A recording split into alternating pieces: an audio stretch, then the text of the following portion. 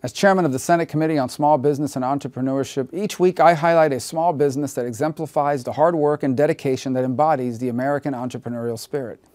This week it's my pleasure to honor Magellan Transport Logistics of Jacksonville, Florida as the Senate Small Business of the Week.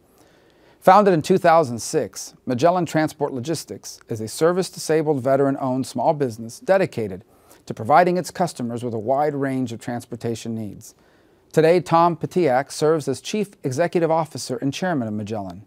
Under his leadership, the company has quickly become a leader in supporting the vast transportation needs of its clients. Apart from their commitment to operating their business, Magellan Transport Logistics is extremely dedicated to charitable service in its community. Magellan actively supports the Wounded Warrior Project, and their commitment to veterans in their community is a testament to the company's values. Magellan has also used their vast network of trucks and knowledge of transportation to help in times of need here in Florida. Following Hurricane Michael, Magellan worked directly with FEMA, providing 40 trucks and 3 staff members as part of the disaster recovery effort. I congratulate Tom and the entire team at Magellan Transport Logistics. They exemplify what it means for a small business to serve a community, and I wish them nothing but success in all their future endeavors.